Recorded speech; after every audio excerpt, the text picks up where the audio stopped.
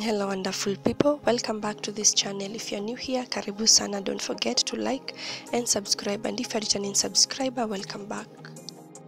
On to today's video, we talk about Alfred Mutua. We all know him as the first governor of Machakos County. He's actually the current governor right now. He went for 2 terms and he had to step down, for he cannot go for more than 2 terms. And in the government of William Ruto, he was actually nominated to be the CS of Foreign Affairs, and he actually got the post. And as we speak, Alfred Mutua is currently the CS of Current Affairs in Kenya.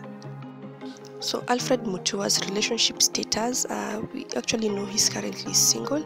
Back then, we know he was actually dating a lady known as Lilian Nganga, and the relationship ended in a very ugly situation where they had actually to bring their affairs on the social media and in the internet.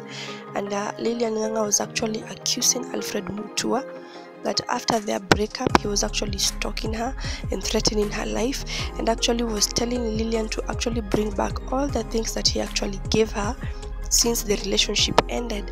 And many people actually attacked Alfred Mutua and told him, if a relationship just is over, you just leave everything as it is, you don't ask for anything or demand for anything in return, and just move on.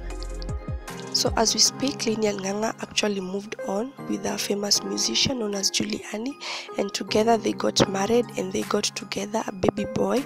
And we can actually see that Alfred Mutua he was okay with everything, and he's not in bad intention with them. And during a meeting, currently we actually see Alfred Mutua giving his number to a journalist, and many people are actually congratulating Alfred Mutua that he's actually off the market. What do people think? Let me know your views and your comments in the comment section. We meet in my next video. Asante.